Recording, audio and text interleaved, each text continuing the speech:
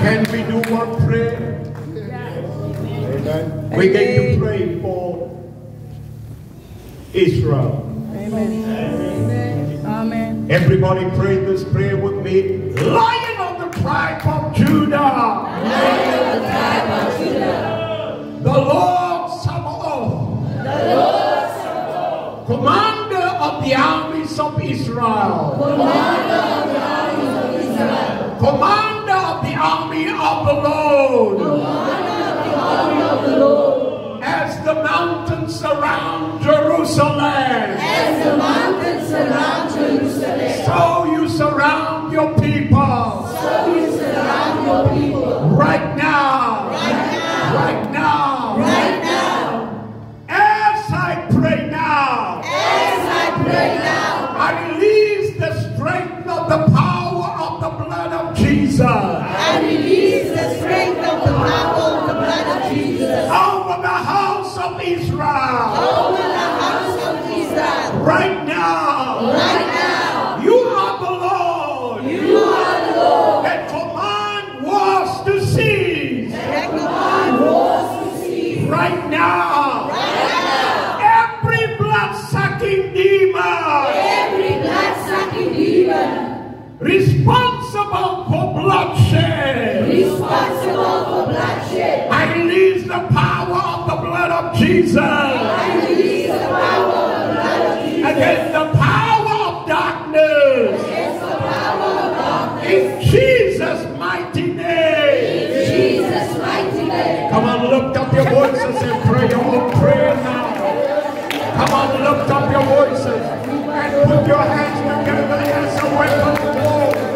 I said, put your hands together as a weapon of war. As a weapon of war. Against the work of darkness. Against the work of the enemy.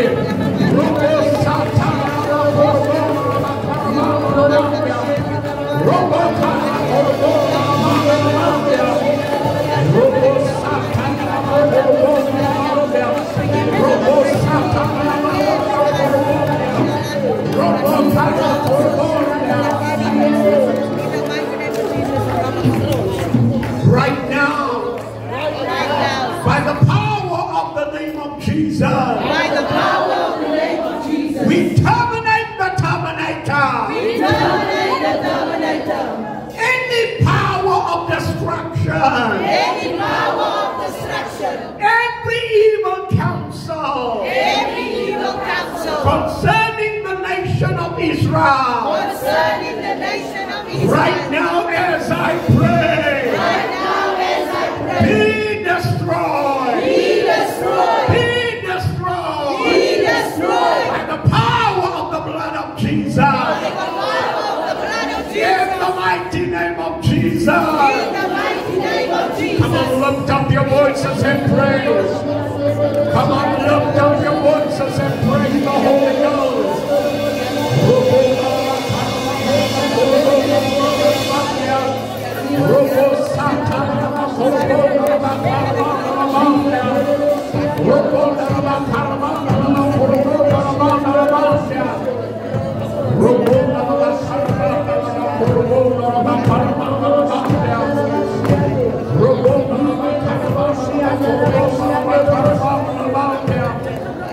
Hallelujah. You may be seated, beloveds. I spoke to Minister Adam Kepke that works with the synagogues and all that's standing every Friday at Parliament, and they say the people are so hostile currently that the stuff, they burn the Israeli flags, they burn everything, because we know the spirit of Islam is a spirit of intimidation. Yes, hallelujah. But in this house, we will never walk in fear against the power of hell. Amen. Those who believe it say amen. Amen. Do we hate Muslims? No, we could. But we hate the spirit that they operate under. Hallelujah. It's a diabolical, demonic spirit. Yes. Amen. So RUACH-EISH Ministries International make a declaration today once more. We will stand with the house of Israel. Hallelujah. Psalm 83. According to Psalm 83, they want to destroy Israel from the map. The spirit of heaven is at work. Yeah. But I thank God. The Esthers, the Mordecais will arise. Hallelujah. I said the Esthers and the Mordecais will arise through a spirit of fasting and through a spirit of prayer. In the mighty name of Jesus Christ of Nazareth. They are marked by the blood, sealed by the blood, protected by the blood. And as we go, we are covered by the blood. Amen. Fire by night and a cloud by day. Hallelujah. Those who believe it say amen. Amen. Now, beloveds, it's my great pleasure to introduce to you this morning Evangelist Nigel. Welcome in this house.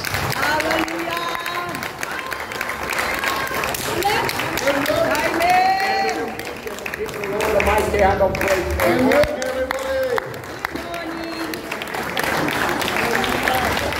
There is freedom in the house of God today. There is freedom in the house of God today. Amen. Where the Spirit of the Lord is, there is freedom. Amen. Amen. You may be seated. Thank you, Pastor Lionel. Thank you, Pastor Clive. Thank you for this warm invitation, even a short notice to come and to share with you this Sunday. Amen. I'm blessed. Amen. I'm in South Africa. Aye. Really, I'm blessed. Hallelujah. I'm in South Africa. Amen. But I believe that one of our congregation members has to leave very, very soon. Yes. The pop of those. You see, what I like about the family of God is we don't run from the battle. Can you take this down a little bit? Yeah. Amen. We don't run from the battle. We run towards the battle. Yes. But the good news is that as the sovereign Lord is upon you, as you are a chosen people, as you are a holy nation, as you are a royal priesthood, it's open for our pastor, Lord, to travel to the Holy Land. I thank you, Father, that your hand of blessing and protection is upon him. I pray, Father, Lord, for joy in the Holy Spirit. I pray for the peace of God that transcends all understanding, Lord Jesus. I pray for the other delegates and the other people that are coming together. I pray for a blessed time of worship, a blessed time of praise, a blessed time, Father, in your holy presence, even in the midst of this physical battle and this physical war. We thank you, Father, Lord, for the victory that our brothers and sisters have. In the name of Jesus Christ we pray. Amen. Amen. Amen. Amen. How's everybody this morning? Amen. Hallelujah. Okay, 10:30. Somebody give me a wave whenever it's time to go for lunch, okay? For those that are at home, welcome to the service today. I pray that you would be blessed also in the presence of God. I also would like to say, if you're at home and you could be here, please come here next week. You are missed. Hallelujah. Amen. Amen. The Word of God speaks about not forsaking fellowship together. Yeah? We need to see our brothers and sisters. Amen. Amen. Just a question. Are we okay with the Irish accent? Yes. All good. Hallelujah. Hallelujah. Some people in Cape Town just don't get what I say. So I'm going to have to speak a little bit slower and a little bit more clearly for yourselves. But it's good to be in the house of God. My name is Nigel. I come from Northern Ireland. I have both Irish and British citizenship. That's just the deal we have in Northern Ireland. So I'm blessed to be called of the Lord. I don't carry a title. I like the title servant. So I am here today to serve the people of God in Cape Town. It's a privilege for me to be here among yourselves as well. So, to you like stories? Yeah. Jesus told stories. I like Jesus. He didn't complicate things. He made it very, very simple for those who were in need. God spoke to me 25 years ago about South Africa. He placed it on my heart. I'm saved 25 years, but the first nation God put under my heart was South Africa. I don't think I've been trying to avoid that. But 25 years later, here I am today. But I started my journey last week, actually in Pretoria. I was also preaching last week in Johannesburg. And I got collected by my host, by Lewis, at the airport a couple of weeks ago. And we stopped at a gas station right beside my hotel just to get some petrol. And I went in and there was a man. He looked 60 years old. And he's standing there and he has a sachet of coffee. And he's asking the people, can you give me some hot water for my coffee? And I realized as I looked at him, this man lives on the streets. Yeah. So they wouldn't give him a cup of hot water because he probably asks every day for a cup of hot water. So I said to him, I said, what is it that you need? He says, I need some milk and I need some cookies. Can you help me? I said, I would like to help you, no problem. So we got some milk, we got some bread, we got some cookies. I said, what is your name? He says, my name is Dean. He says, well, young white man, yeah?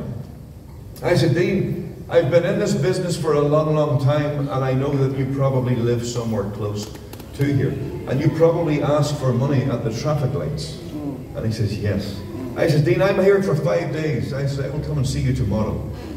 So I went the next day, and sure enough, Dean was at the traffic lights, holding his sign, wanting his 5 rand. And we had a conversation. And Dean tells me a little bit more about his life. He says, Nigel, I'm 14 years a heroin addict. I'm not looking for sympathy. I'm just looking for a way out. He says, I know Jesus Christ. He says, I've walked with Jesus Christ for many, many years. I've been to rehab.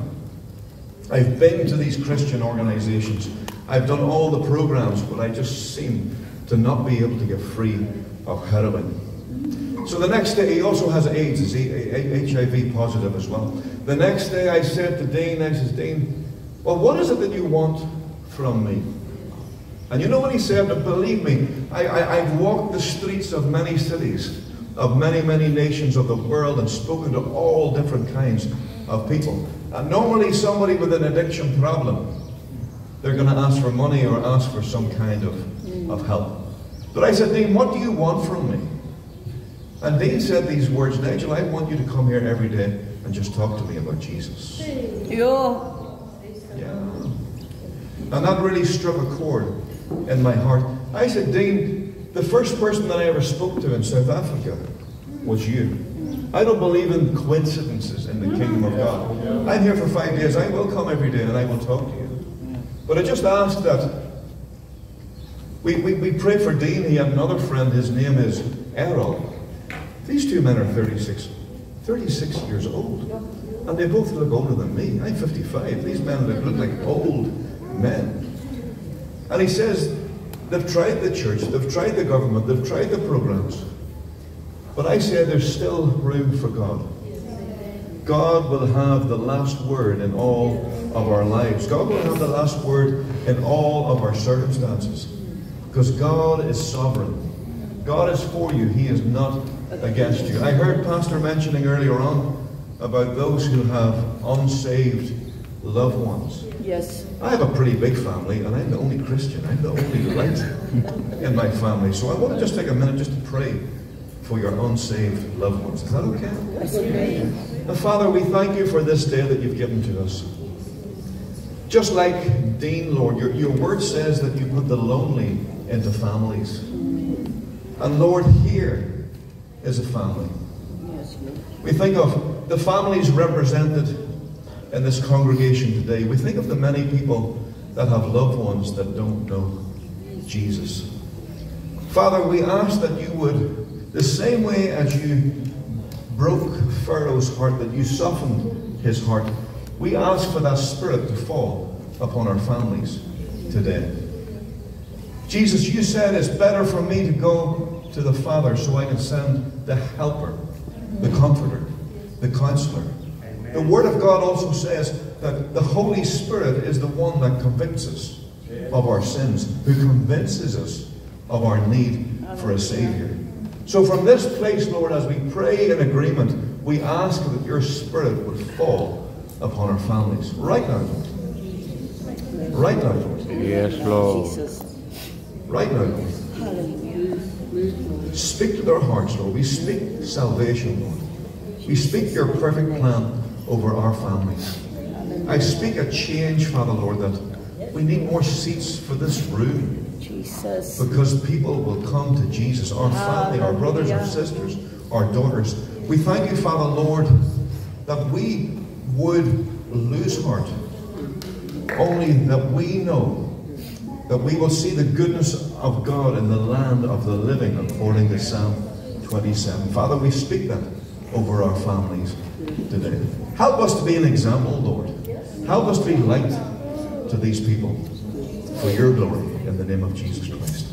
Amen. Amen. Hallelujah. Hallelujah. God is good. Every time. I have to confess something, Pastor. Sometimes the only person in the congregation who can see people sleeping is the preacher. Amen. So I'm not going to embarrass anybody. I did that in Zambia. Sorry, brother. I understand. I do understand. I'll come back and see you again sometime. Is that good? Good.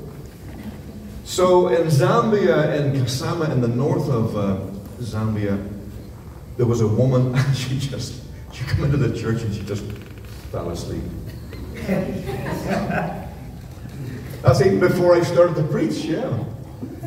And I've never done this before, but I went over and I said to everybody, and I woke her up and I said, you need to listen to this message. But the embarrassment was I found out after it was the pastor's wife.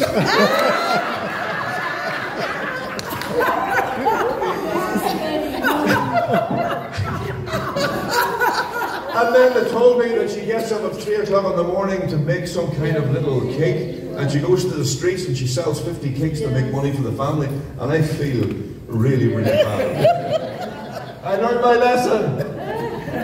So my point is that if you see me doing this in the message, okay, that means it's possible somebody beside you has fallen asleep, okay? So if you see me doing that, automatically get the elbows out, okay? And you say, you need to listen to this. This is very, very important, okay? Amen. Amen. You're here for a reason. Yes. You're not traditional people. You haven't come for a religious service. Aye.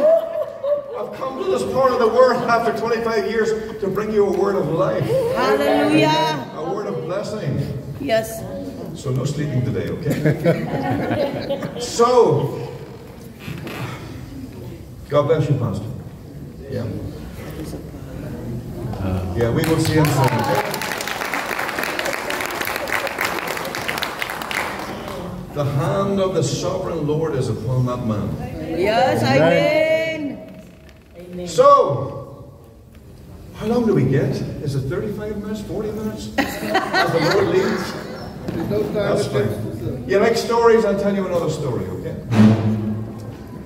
I, as a young man at 24, to escape from a lifestyle of alcohol and drugs, I was able to buy a business. Now, I was not a Christian until I was 29. So I'm 24 and I buy a restaurant. Hallelujah. But there's a man, a young man that I grew up with. His name was Paul. His name is Paul. And somebody said, sometimes you hear the rumors whenever your friends get saved. And whenever you hear about your friends getting saved, you don't answer the phone. They're gonna, back then we didn't have the cell phones, we just had, yeah. The older generation will remember. Yeah. But you didn't answer just in case people like Paul were calling. And all of a sudden they want to hang out and be your friend. But I'm in my business and I'm working 7 days a week. I'm busy. But every Friday Paul would come into the business and he would start preaching about Jesus Christ. Hallelujah. The disadvantage of being the owner is you cannot make an excuse. Exactly. You just have to stand there and listen to this man talking about Jesus. But the problem with Paul was Paul would give me a tract, or he'd give me some kind of Christian literature. But Paul was a little bit insistent. Because Paul would come back the next Friday and ask you, did you read that? It's like, have you done your homework? And he would ask me questions. So I used to have to go home, probably with a cigarette in my hand, and read this piece of Christian literature. But he had me tortured. Paul wouldn't stop. Do you want to come to church on Sunday? It's like, Paul, I'm busy. You know, Sunday's a busy day. I can't make it to church. And I always made excuses. Now, back in the early 1990s, we had a thing called a cassette. The young people won't remember this. But we had a little cassette, and he came in one day, and he said, Nigel, he says, by the way, if we were at the beach, you would realize that I'm covered in tattoos, okay? In church, you won't realize that I'm covered in tattoos. A man by the name of Sailor Bill tattooed me. He tattooed my sister. He tattooed my father in the 1960s. Sailor Bill was responsible for tattooing everybody in my country. But Paul came in one day to the business with this cassette, and he says, Nigel, Sailor Bill got saved. Hallelujah. Yeah, he said hallelujah. I said, so what? He said, you have to listen to his testimony. Jesus. Come on. So it took me 15 minutes generally to drive from my business to my home. But this thing was 30 minutes long. Yeah. But back in the day with cassettes, you could put it into the tape deck. Yeah. But you could press the FF button. Do you know what the FF button is? Fast forward. The fast forward button. So I got in the car after work and put it on and said, come on, Sailor Bill. Okay, tattoos, okay. He owned a bar, he owned a restaurant, he owned a lot of things. But I pressed the FF button, and then I listened a bit more, and then fast forward it, and I had it finished in about 7 minutes, you know. Because I knew that Paul was coming in the next week. And Paul was going to ask me every detail about Sailor Bill's conversion to Christianity. So really come in the eye. Do we have any insistent people in this room today? Somebody just pointed at the person beside them. But we have to be insistent in the right way. Yes. We're not talking about insistent with your children about doing dishes or things like that, or husband, get out and cut the grass, you know. Not that kind of insistent.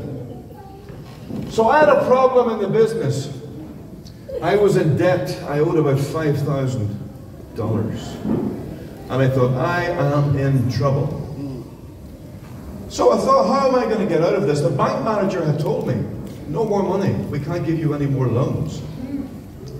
So Paul, coincidentally, came in on the Friday, but I had a meeting with the bank manager on the Monday following.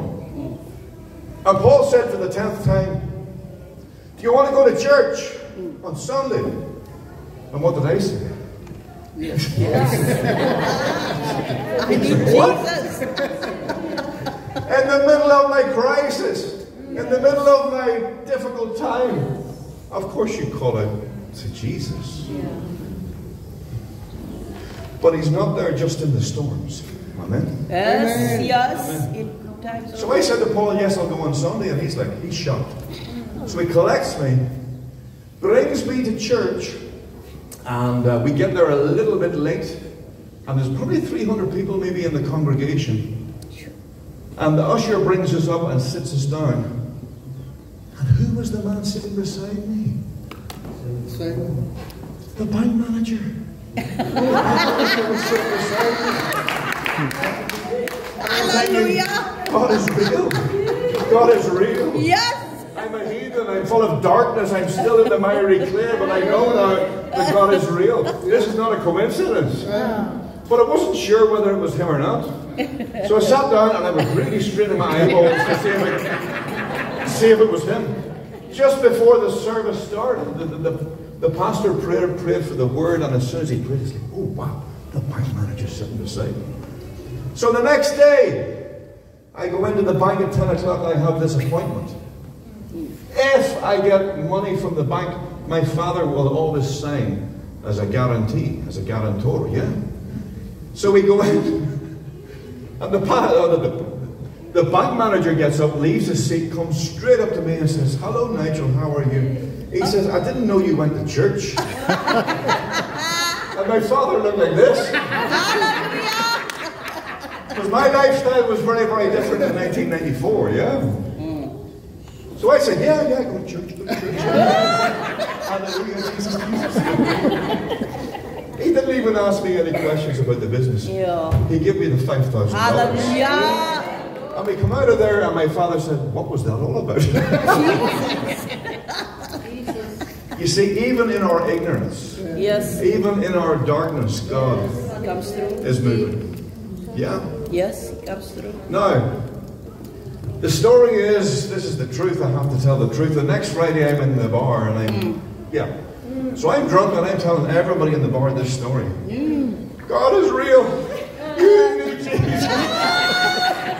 If you want this help in your life, you have to invite Jesus in your life. By His grace, it was another 4 or 5 years before I found Christ in 1999. But as a young Christian, I read the story of 10 lepers. And do you remember that Jesus healed them? Yes. How many came back to say thank you to Jesus? Just one. Only one. And I thought to myself, don't leave. Don't go. It's okay. They'll come back. That wasn't part of the sermon. Yeah. You like the Irish humor? Yeah. Very nice. So in 1999, Jesus finds me, and because the Bible says that He chose me. I didn't choose Him. Yeah. So I thought, who preached to me? Who invited me? Who maybe prayed for me? Who told me about Jesus? And then I thought, Paul. Yes. I'm going to go down to Paul's house. And I'm going to knock his door. Hallelujah. So I went down to Paul's house and I just knocked the door. I said, Paul, I've got some good news. He said, what's the good news, Nigel? I said, I found Jesus. Hallelujah. Yeah, but what was interesting was I was more excited. And Paul didn't show any excitement at all. And Paul, after I'm talking to him for 10 minutes, pouring out just fire and the Holy Spirit and love and all of these things, Paul says, Nigel, the truth is, I fell away from Jesus.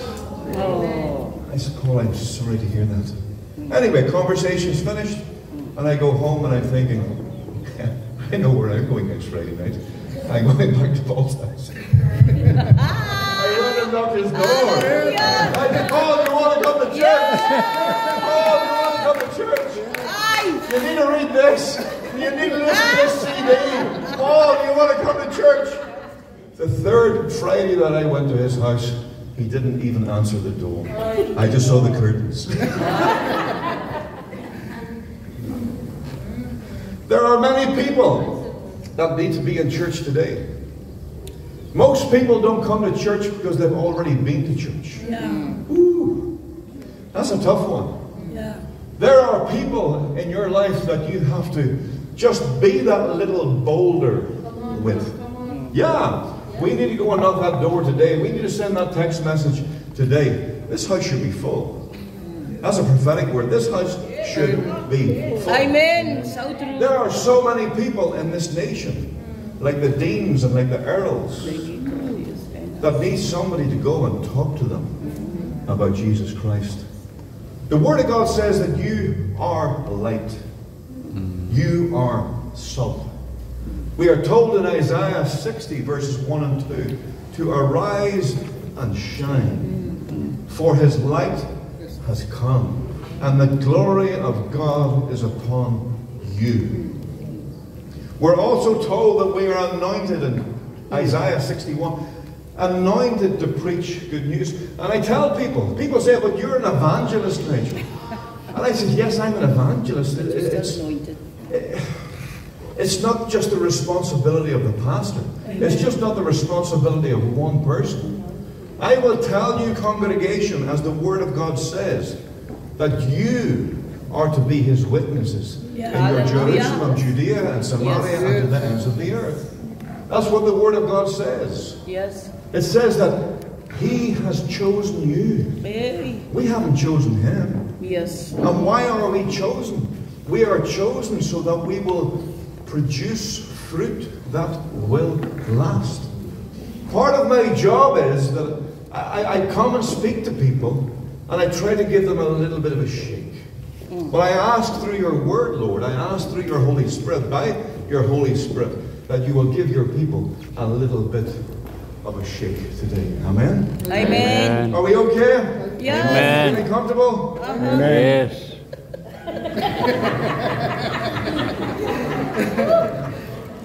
God is good. All the time. Whew. So as I read through the Word of God, I read about so many people that do great things for His kingdom.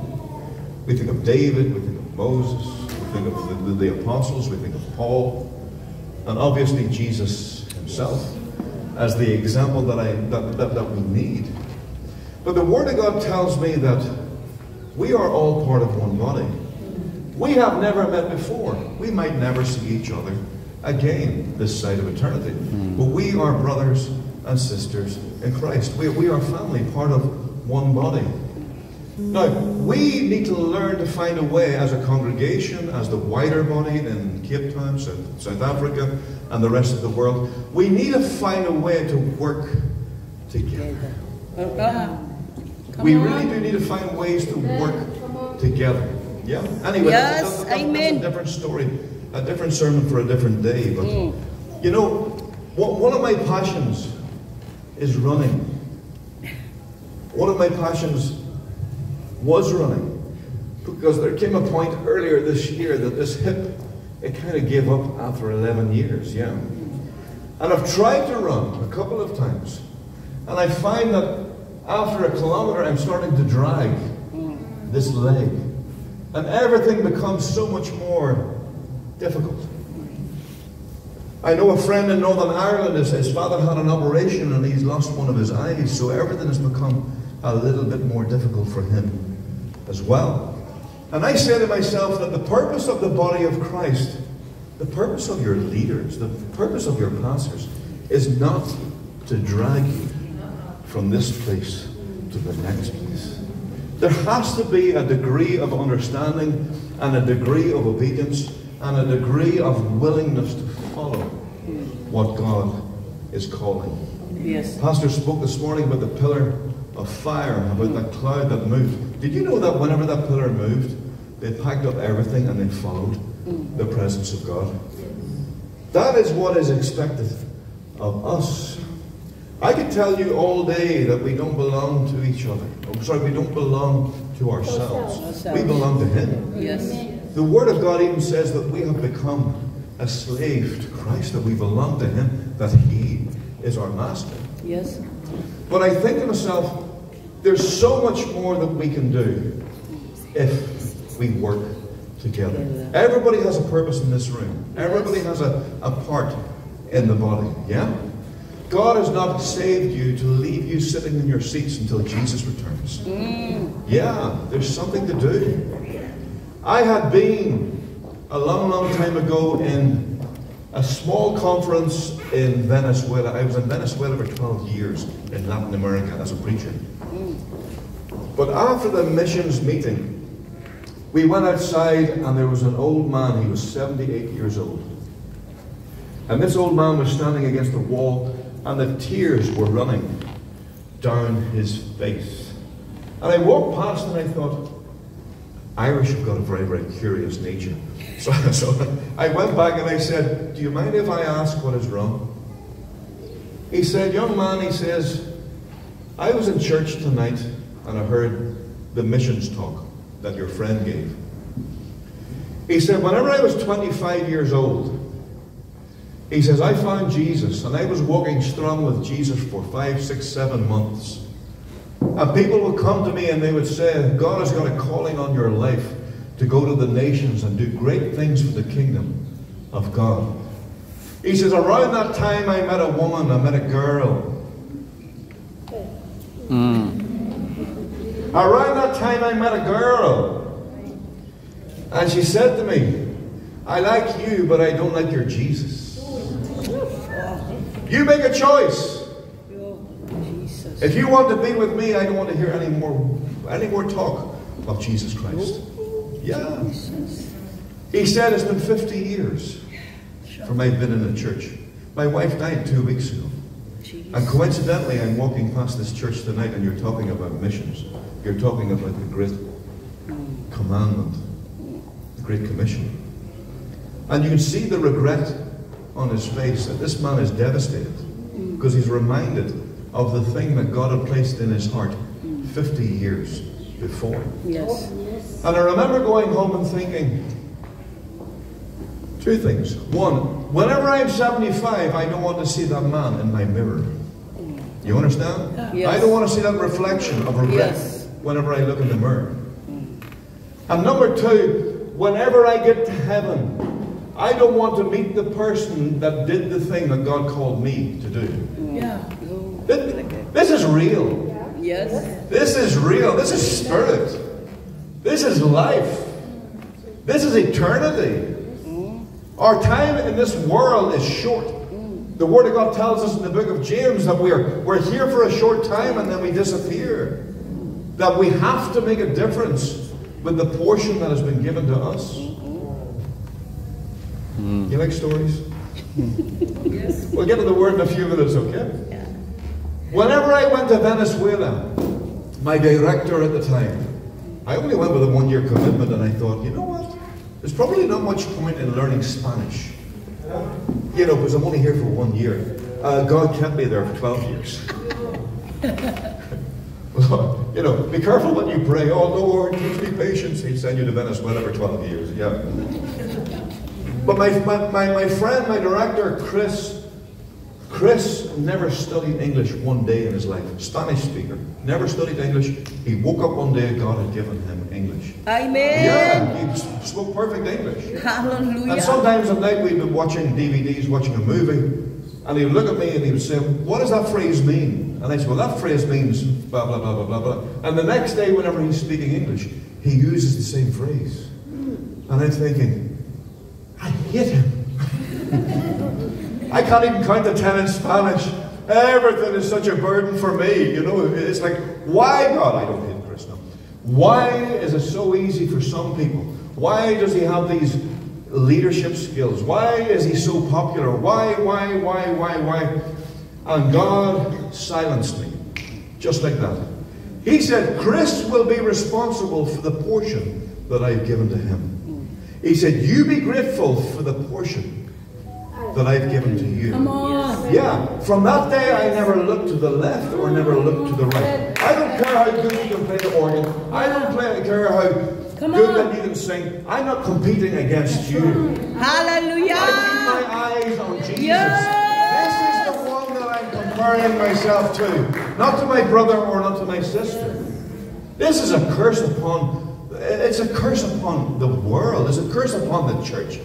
That we don't want to do anything because we're afraid of what other people will think. And I tell you today, you need to get serious about what God thinks. Do you understand? How many times do we read in the Word of God of these people who did great things, but they had to do it on their own? And they were misunderstood. Did you know that Noah was building his boat and warning people for 120 years? Yeah. Can you imagine being at high school, being Noah's children, and everybody pointing the finger and laughing, and everybody walking past every day for 120 years saying this man's a lunatic? Yeah. Well, everybody thought he was a lunatic until that first drop of rain fell. Yeah? So we have to remember, God has called you something specifically to do. You're part of a greater jigsaw puzzle. Your piece is unique. Yes. I used to break things. I had a Rubik's Cube back in 1981 and I just broke it apart and put it together and showed everybody that I made the Rubik's. I didn't do it. I cheated. I'm not good at jigsaw puzzles. Jigsaw puzzles frustrate me.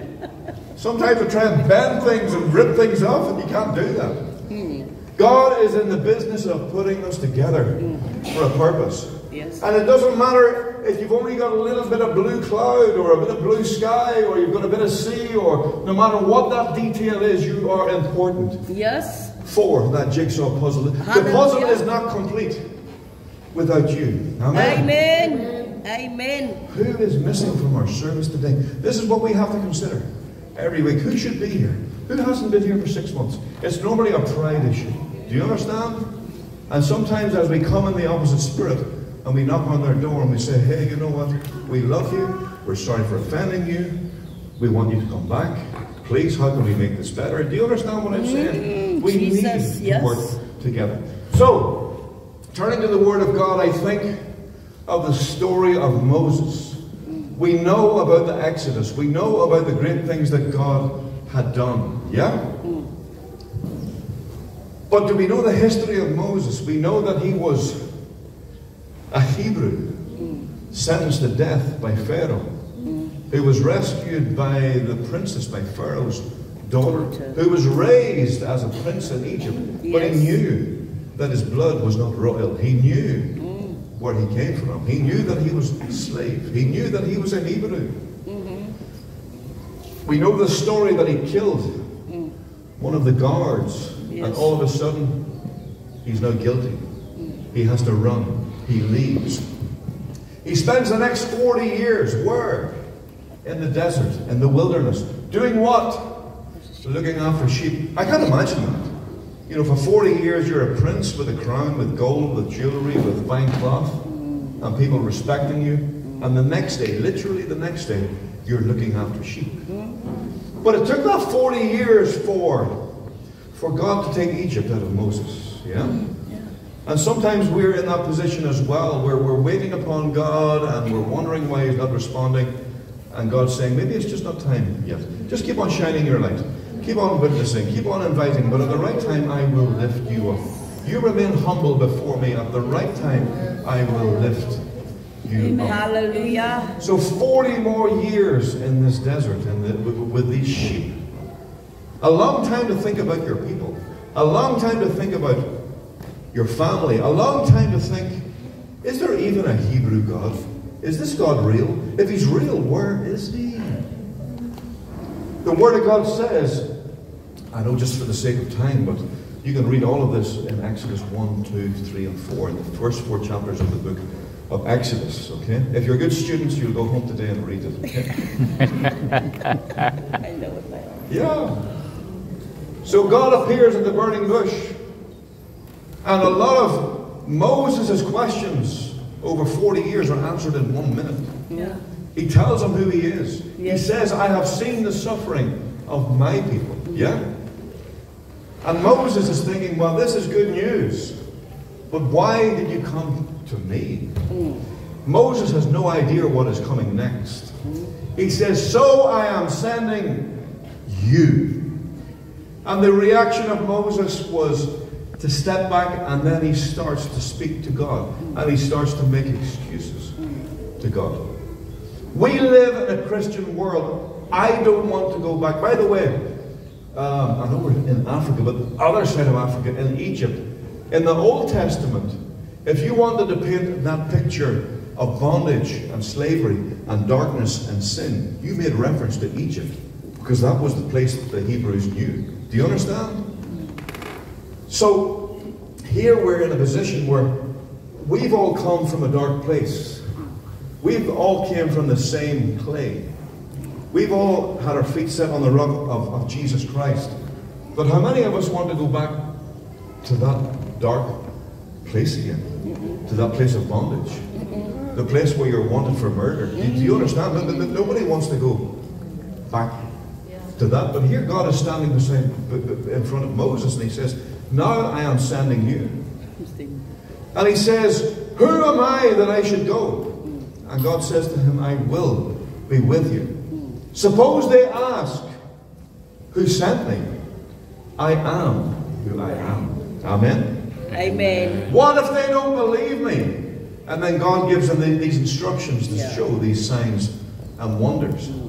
And then the next excuse, I think, was just iconic. He said, but I don't know how to speak. Yeah. Forgive me, I'm not mocking anybody, but that's what he did. He had this stutter in front of God, and he says, I just don't know how to talk. But I would ask that you take a look in your Bibles in today as well, later. Acts chapter 7, verse 22. It says that Moses was trained in all the ways of the Egyptians. He was strong and eloquent in speech. That's what the Word of God says. Well, here we have a contradiction. Where in the book of Acts, recounting the story, they say who Moses is. He's strong and he's eloquent in speech. But the moment that God tells him to do something, he says, I don't know how to talk. Yeah. But then God turns around and says, well, you know, you just keep on making your excuses because your brother Aaron is on his way. Yes. He will help you talk. Yeah. So every time that Moses made an excuse, God had an answer, Now, this is just not an Old Testament story from 3,500 years ago. This is applicable today. I will tell you, if you have been walking with Jesus for any more than 5 years, you know that God has called you to do something. You know that He's told you to do something. And over this past number of years, is it possible that you've just got yourself into the rhythm of making excuses? I ask the body of Christ that we examine that today. Because God knows, you know, just to give you a little bit of perspective. I left home in 2002. As Pastor mentioned, I've been to 145 nations. After COVID, 2023, January, I left. I said, God, I'm just going to travel for 2 years. And God has brought me to a very, very beautiful people today. Amen. But I have, in this past 20 months, I've spoken at 144 churches, 220 services, in over 40 nations of the world. I have a little bit of an understanding of what God is doing in the world, and I can tell you that God is busy. God is on the move. Hallelujah. God is moving pieces. You know? We are closer. I mean, as we read through the book of Revelation, believe me, a lot of that is coming to pass right before our very eyes today. Even where Pastor Lionel is going today, oh my goodness, this is the center of what's happening in the book of Revelation. So I would say to the soldiers in the army of God today that we need to rise up. That the time of excuses has passed. Really, the time of our ignorance has passed. You are anointed men and women of God on this earth with a purpose. And you know what? We can all tell somebody Jesus loves you. We can all give somebody some chicken and rice. We can all do something to shine our light. That's what we're called for. That's what we're here for. Amen? Amen. I have seen so much across the world. And I know that God wants to do something in His church. I also know that every country that this year, from July the 3rd, stay with me. Who likes geography? Geography, any geography students in the house? I started in Uganda. I went into Rwanda. I went over to Tanzania. Then into Zambia for 3 weeks. And then I went over to Namibia, back over to Botswana, back up to Malawi, into Zimbabwe, down to Mozambique. And today I am blessed because I'm in your beautiful nation. But as I see the body of Christ, I see a lot of people that love Jesus. Amen. I want to worship Jesus. But whenever it comes to doing something outside these walls, I don't know what percentage of people are actually doing something for the kingdom of God. You are warriors. You are that chosen people. You are that royal priesthood. You are that holy nation set apart for His kingdom purposes. Do I hear an amen? Amen. We're going to move on. Are we okay for another 10 minutes? Is that okay? Yeah? I'm only getting warmed up. Yeah. We'll move on to Jonah. Does anybody like the story of Jonah? Yeah. He didn't make any excuses. He didn't make any excuses. He was told, go Go out through that door. That's your emergency exit right there. That's the instruction. Is that clear? In case of a fire, everybody goes out through that door. Where did Jonah go? On his way to Tarshish. Yes. He gets on a boat. The word of the Lord came to Jonah. And by the way, he was a prophet. You will find him in the Old Testament, in the book of Kings. Yeah. Yes. He was a prophet of the Lord. You might have to put your seatbelts on for this one, okay? Crash helmets. I'm going to go a little bit deeper. Is that okay? That's fine. Okay. Jonah, go to Nineveh. The word of the Lord came to Jonah. Go to Nineveh. He ran in the opposite direction. Straight out through that door, straight over that barbed wire fence, and he's going to Tarshish. He's on a boat full of people. And what happened? God sent a storm. Who sent the storm? God. It wasn't something natural. God sent it. Because this man of God, this prophet, was running in disobedience. They had to throw things overboard. All of that equipment had to go overboard, and speakers and everything, just to try and save the boat, to save the people. Jonah was downstairs sleeping. The captain, he knew who the problem was. It's him. I know. It's him. Because of his disobedience. Yes. He's bringing a curse onto our boat. And I speak to this to the pastors, Pastor Clive. We have to be careful, says me. We have to be careful who we let in through our doors. We have to be careful who we let behind our pulpit. Amen. Even though they're carrying the title prophet, evangelist, whatever, apostle, whatever that is, you don't know. They could be bringing a curse into your house. Yes. Yes. Because Jonah got onto that boat, and all he did was just bring a curse. He didn't bring any blessing to them people. He brought a curse to them people because God sent the storm. So what happened? The captain went downstairs and said, he asked these questions. Who are you? What have you done? What have you done? Who are you? And he knew who he was. You're a prophet of God. But then Jonah starts to speak this Christianese language of, oh, well, I am a prophet, and he starts to explain who he is. And the captain is scratching his head thinking, I know who you are.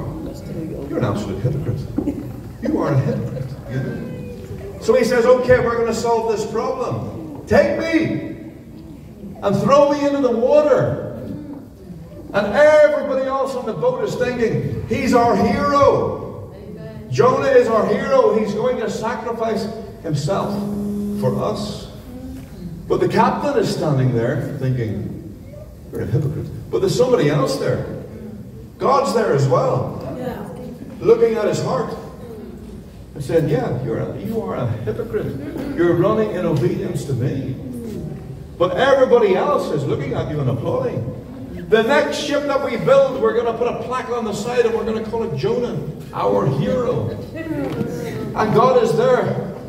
No, he's not a hero. He's a coward. Now here's the interesting part. If you read that story again, another 4 chapters, if you read the story, you will understand that Jonah's people and the Ninevites were enemies. The Ninevites were savages. They didn't want anything to do with them.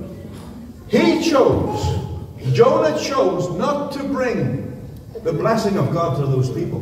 Did you know that there were 120,000 people, 120,000 people who were saved?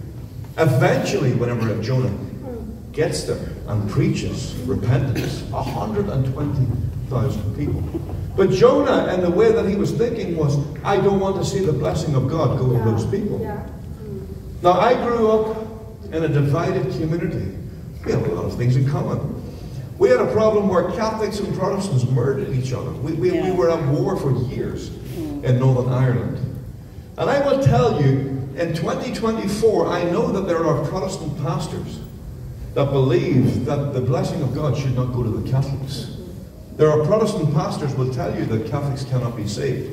And I ask the question, who are we to decide who receives the blessing of God? Who are we to decide where his salvation will go, where his mighty hand of salvation will go? There's only one judge. The Word of God says that he came into this world to seek and to save that which was lost. The Jewish people were waiting for a David to come with a sword and defeat the Romans. And Jesus just was not so interested in the politics. Believe me, Zimbabwe, Zambia, Uganda, right through the nations that I've been, I'm speaking the same message to the church. God is not so interested in the politics of your land. Yeah. He's concerned about the kingdom of God. He's concerned about the extension of the kingdom of God. Amen. Amen. So take him and throw him into the water. And that's what they did. And Jonah is thinking, it's all over. You know what he was saying by his actions? I would rather die. I would rather die in them stormy waters than see the blessing of God going to these people. I have to tell you something. We've had a peace in Northern Ireland for 25 years. But I will tell you there is no forgiveness. I will tell you there is no reconciliation. So I asked you as the body of Christ, what kind of peace is that? Now whenever I speak peace over South Africa today, whenever I speak peace over Northern Ireland, I mean the kingdom of God type of peace. Yes. Where everybody is forgiven. Amen. Where there is reconciliation of people, as Jesus said, that they would be as one. Yes. This is the kingdom come, people. Whether you like it or not, I don't care much about your politics. I care about what this word of God says. Amen. That they would be as one. Yes, so true. If my people who are called by my name will humble themselves, seek my face and pray, and turn from their wicked ways, he's talking to the body of Christ, then I will hear from heaven. I will answer the prayers and I will heal South Africa. Hallelujah. He's not ever pointing anybody towards politics or politicians or putting our faith in men. We need to stop that. Politics is important, I agree. But we are people of the kingdom of God. We have the authority. So they throw Jonah into the water and he thinks that it's over. But the Bible says that God sent a fish. Who sent the fish? God. I'm so proud of you people. Not one of you have fallen asleep. This is fantastic. Hallelujah.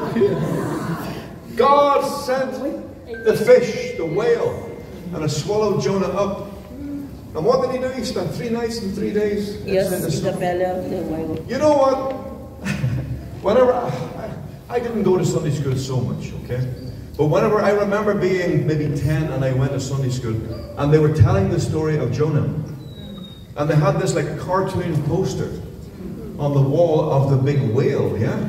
But on this cartoon picture you could see inside. And inside, Jonah was sitting cooking fish over an open fire. That was not true. Jonah was not in there at all cooking fish over a fire. It was the coolest picture. I could never, I searched the internet to see if I could find it. It's not there. Maybe it was just my imagination, but that was my image of Jonah. He was getting a bit of alone time in his little man cave, away from the wife, you know. Everything was good. It wasn't like that. I had the pleasure of Pastor Clive's company and Bradley and Pastor Lionel the other day. They showed me around your beautiful country. So beautiful. Beautiful, yes. God has blessed you with so much beauty. I'm talking about people and the land, yeah. But we're having this conversation. It's what you do whenever you get over a certain age. You start to talk about diet and all your aches and pains and your hip problems. And he's telling me that the benefits of eating garlic. So I'm in one of your supermarkets the other day. I see this little tub of pre-chopped garlic and ginger. And what did I do like an idiot this morning? I had some of that this morning. That is burning me even as I speak. And the pastor's not here for me to say to him, why did you tell me to dose everything with garlic and ginger? Because I'm burning on the inside.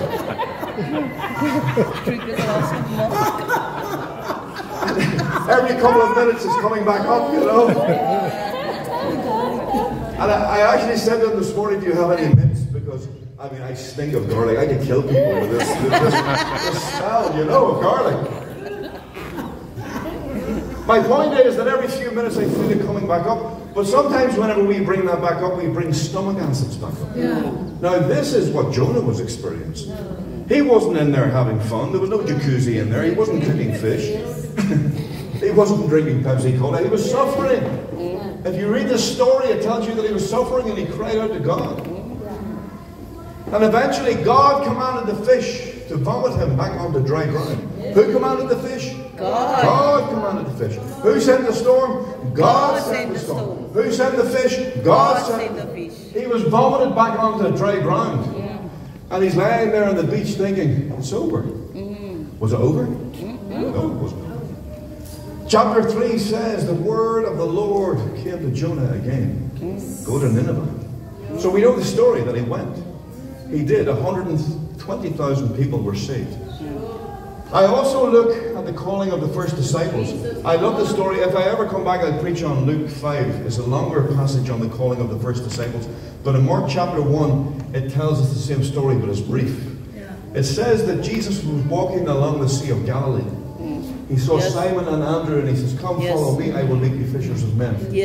Immediately, they left everything to follow him. Jesus walked a little bit more and saw James and John and he said, come follow me, I will make you fishers of men.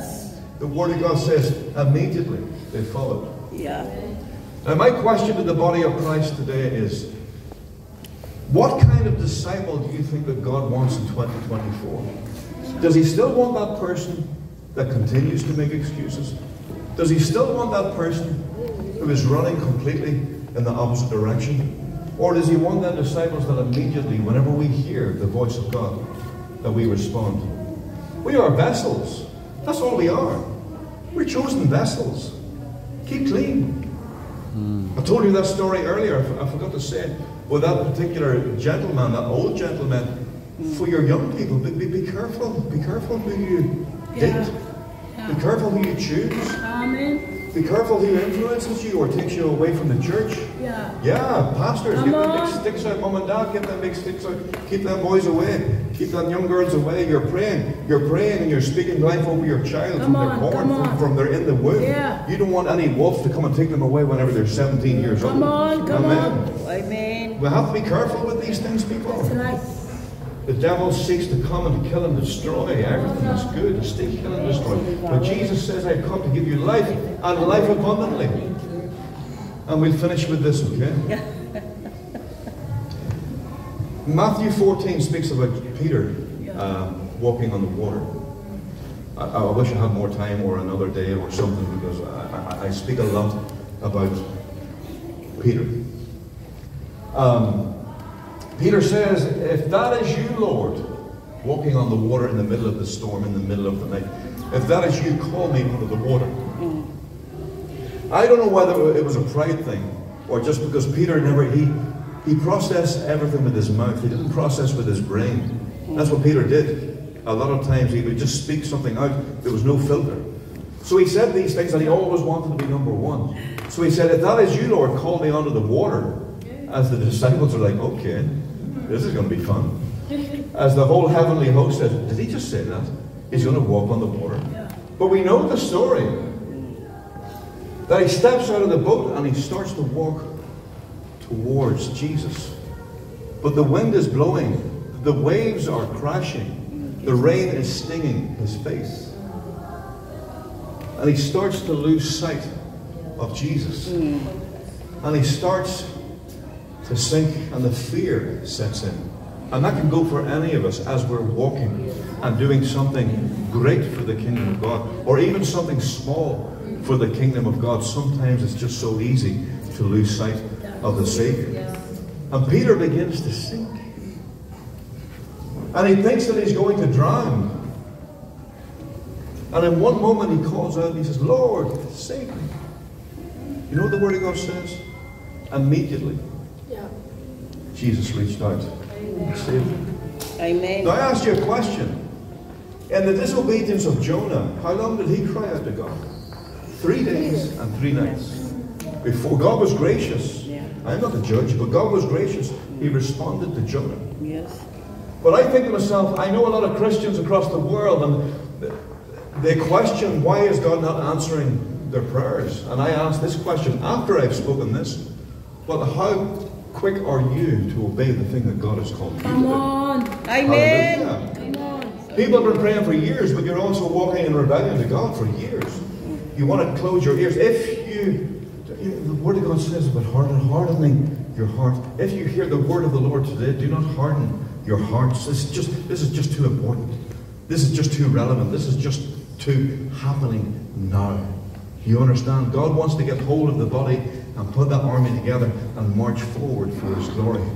He responded to Peter immediately, simply because whenever Jesus called him, "Come and follow me, and I will make you fishers of men," the Bible says immediately he followed him. Yes. So I would consider that. I would question that. The next time you say to God, "Why aren't you answering my prayers?" We know we can't play games with the Word of God. We know what God has spoken to us. I mean, people, there's 66 books of instructions here. We can't miss it. Yeah. You have been a beautiful congregation today. It's been a blessing for me to come and to minister God's Word to you. Can we stand to our feet? Is that okay? Pastor Clyde, if you don't mind, I'd like to pray with your people. Is everybody okay? Yes. Amen. I'm going to give you 10 out of 10. Nobody fell asleep. Nobody threw anything at me. Everybody understood, and God has been glorified. Hallelujah. Father, we just thank you for this day that you've given to us. I ask, Lord, for your grace upon our lives. Help us, Lord, to be obedient. Help us, Father, Lord, not to make excuses. Help us to hear your word and immediately respond. We thank you, Father, that you love your children, that you speak to us in different ways, that you're patient with us, that you're gracious. But I ask today that we could all take a step forward in the name of Jesus Christ and the thing that you've called us to do.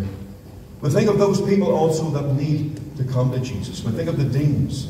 We think of the Pauls that need to come back to Jesus. We think of our friends. We think of our family, Lord. I ask, Lord, that you would give us a spirit of boldness. Thank you, Lord, that we do not have a spirit of fear. That we have a spirit of love, power, and a sound mind. I speak over this congregation today. I think of people today in this place, or even watching at home, and you do not really know Jesus. You've never had that encounter. Maybe you've been to church for many, many years, but today is the day of salvation. I would ask that just everybody would pray this with me out loud. Father, we thank you for this day. Father, we thank you for this day. We thank you for your love. Thank you for your love. I ask for your forgiveness. I ask for your forgiveness. I repent from my sins. I repent from my sins. I ask that you would come into my life. I ask that you come into my life. Thank you, Lord, that you saved me. Thank you, Lord, that you saved me. Help me to keep my eyes upon you. Help me to keep my eyes upon you. Lead me. Lead me. Help me to be obedient. Help me to be obedient. Thank you that you've written my name in the Lamb's Book of Life. Thank you that you've written my name in the book of life. I declare you Lord and Savior today. I declare you Lord and Savior today. Amen. Amen. And Father, we speak a blessing over South Africa today. We thank you for the love. I ask, Lord, even from coming from the nations to this nation, I speak unity. I speak love. I speak forgiveness. I speak reconciliation. I speak your kingdom come. I speak humility, Father, Lord. We come against the powers and principalities, Lord, that would seek to destroy, Lord, this great nation, Lord. Thank you, Father, Lord, that you have forgiven us. Help us to be an example, Lord, for the people around us. We speak your kingdom come. We speak your will be done, Father, Lord, in your church and throughout South Africa today. In the name of Jesus Christ we pray. Amen. Amen. God bless you all.